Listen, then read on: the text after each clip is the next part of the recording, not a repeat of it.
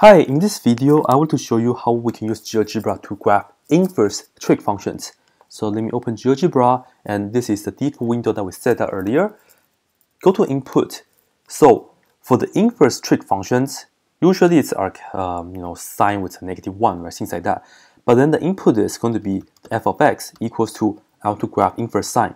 What you want to do is you can type in arc sine of x like this, and that's it. You just type in r sine.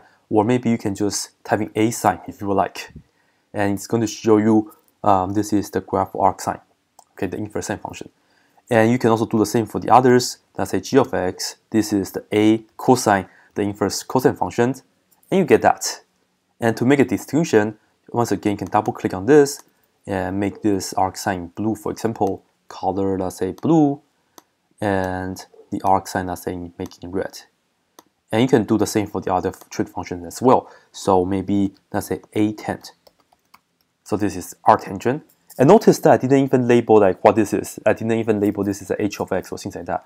But if you just enter that, it's automatically assigned you a name for that. This is a tangent, namely arctangent.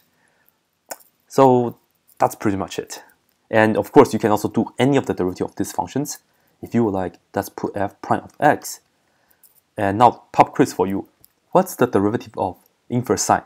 And you should tell me 1 over square root of negative x squared plus 1, or 1 minus x squared, whichever word that you want. So, very cool, right? And perhaps you can just do g prime of x, and that's the derivative of inverse cosine, and h prime of x, derivative of inverse tangent. That's it. But then you don't want to have too many graphs on the paper at one time, so you maybe want to like click them off.